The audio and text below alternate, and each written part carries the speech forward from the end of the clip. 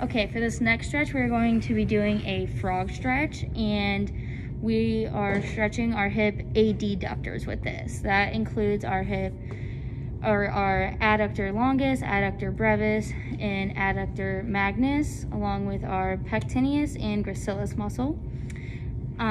We are going to go ahead and put our hips into abduction to stretch them. And as we rock forward into hip extension, it is flexing or it is stretching our hip flexors, such as our iliopsoas and rectus femoris. We kind of rock back and forth. And this also stretches our sartorius muscle.